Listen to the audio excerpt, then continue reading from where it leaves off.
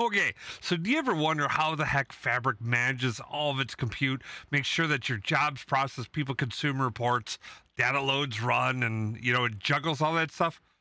Well, it's a concept called bursting and smoothing. And today we're going to go deep into understanding how bursting and smoothing works inside of Microsoft Fabric so that you can get the most out of your capacity. All right.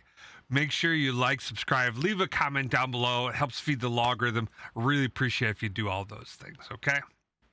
Now, when we're looking at our loads, this charts, we're going to be talking about consumed CUs or capacity units, overage CUs, like when you go over the amount that you've purchased, and then available CUs for consumption, okay? Now, I have charted out what is like for like a 2-day period so you can kind of see how this is going to work and operate. But when we start off, we're going to be talking about at midnight, our loads are going to kick off.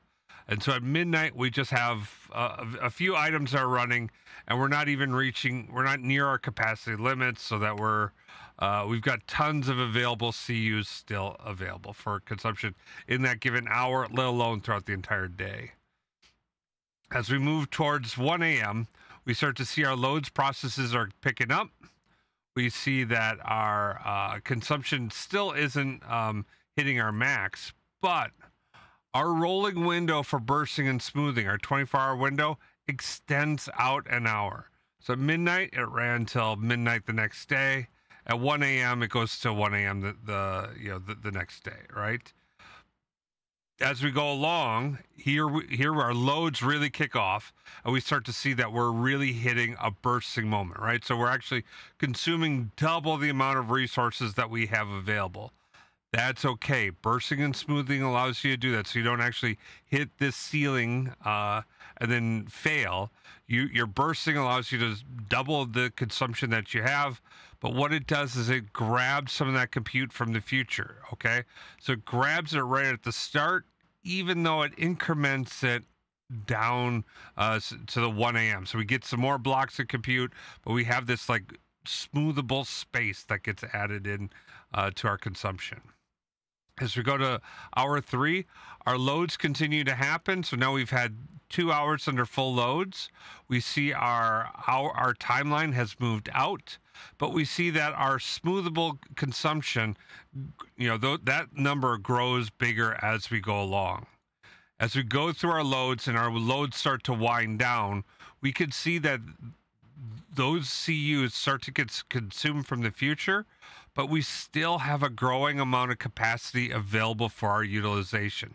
So as our CU's overages wind down, so too our overages in that smoothable amount. Once we go below that threshold, now our smoothing has started, right? So where we were consuming, in this case, we're consuming 8 CUs of what we have for a given hour, along with 8 bursting for 3, and then 2 bursting for that 4th hour. So is that 8 plus 8, 16, 24, 26. Now we've got 26 CUs that we're going to start to smooth out over the upcoming hours. And you can see we've got 7 of them get consumed in this first hour at 6 a.m.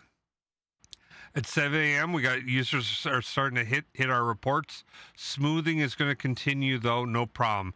We could see that our amount of available CUs continues to grow up, and that little box of smoothable consumption starts to winnow away. That continues throughout the day until we hit our next burst event, okay? When that burst event hits at 9 a.m., when all the users come in and start to hit their reports for their status calls and meetings, we see that the number of smooth CUs starts to grow by the number that are consumed. When we go back to 10 a.m. and report utilization drops, we have smoothing start all over again. So we had bursting at 9 a.m., smoothing at 10. At 11, we get another round of bursts because, I don't know, more meetings, and people start to get in there. And then at noon and then onwards throughout the rest of the day, we start to see that smoothing continues.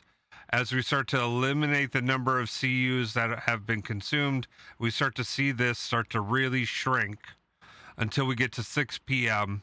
and we've basically reset our capacity.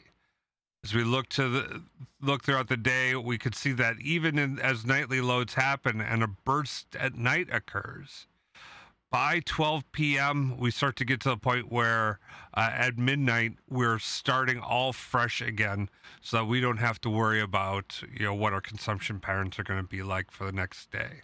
Okay?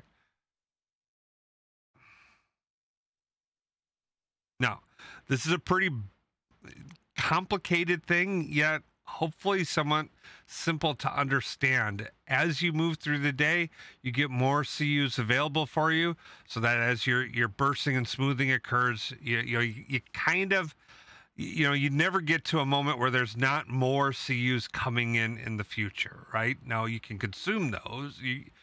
In theory, you could, if you double up and you were just bursting all the time, you could blow through your capacities. But for the most part, this is something that really doesn't happen until you start to put a really heavy load on your capacities, because Microsoft is really good at dynamically sorting these things out. All right. Now, if you found this useful, if you think this was helpful and you're like, hey, Chris, this is really great, I want to hear more from you. Well, I want you to hear more too. Make sure you hit that like button, smash that subscribe, button. Yeah, button. Turn on the alarm bell, get notifications, do the whole YouTube thing. You know what it's all about. Leave comments, share it with your friends and family. And for those of you who are still watching, today's trivia question is, leave the funniest joke that you've recently heard down in the comments. I'll give you my joke. What's the largest city in the U.S.? Obesity. Obesity. You have the best day ever. Peace. Baker Tilly Digital combines strategic industry insight and advanced technical expertise. If you're finding this complex and this too difficult for you, head over to Baker Tilly Digital or KratosBI.com. Click on say you need some help. There's service tickets all over the place. Let them know about me. I'm happy to help you guys out. All right.